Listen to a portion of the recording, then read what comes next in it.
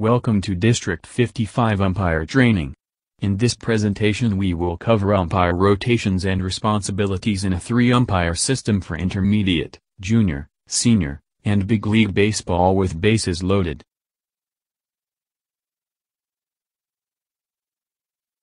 Remind yourself of your responsibilities before play starts.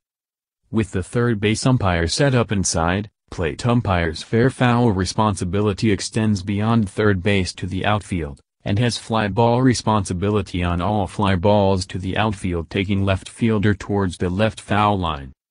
Plate umpire will stay at home plate with runner in scoring position. Plate umpire is responsible for runner tag up at third base and all touches and plays at home plate. Third base umpire will remain in the infield and is responsible for runner tag up at second base and all plays at second and third bases.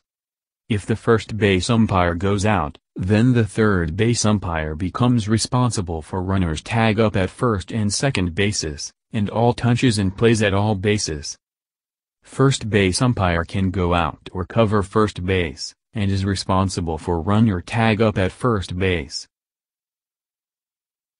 First base umpire goes out with bases loaded.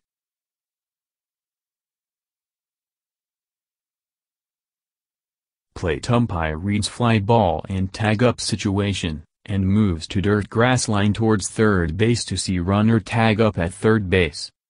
Plate umpire then returns to point of plate, and is responsible for all touches and plays at home plate. First base umpire forfeits first base and goes out on a fly ball to the outfield.